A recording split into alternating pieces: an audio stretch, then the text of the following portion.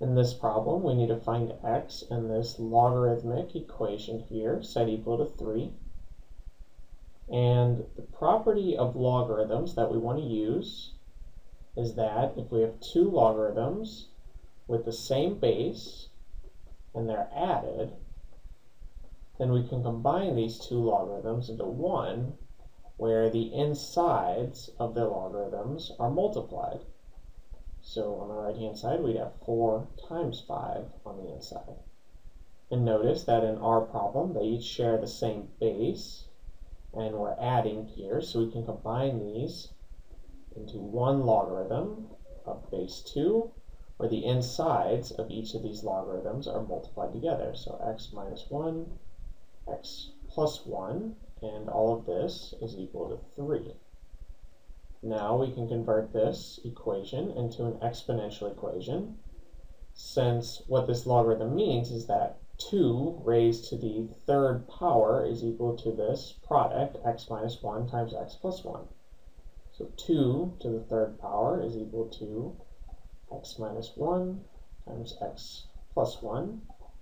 And 2 to the third power is just 8. So we have 8 is equal to these binomials multiplied.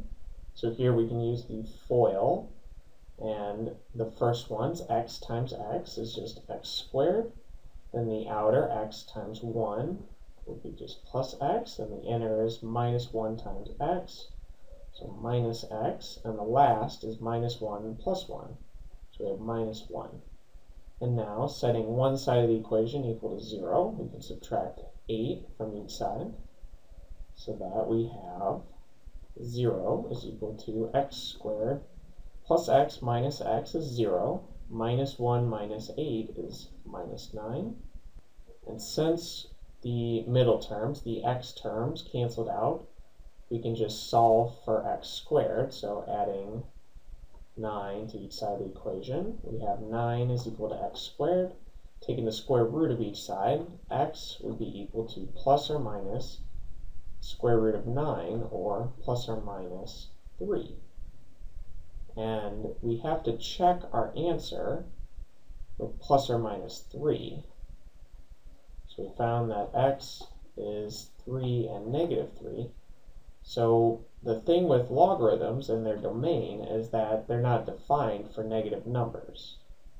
So if we plug a 3 into each of these, 3 minus 1 is 2, and 3 plus 1 is 4. So positive 3 works with no problem, but if we plug a negative 3 into this, negative 3 minus 1 is negative 4, and the logarithm's not defined for that.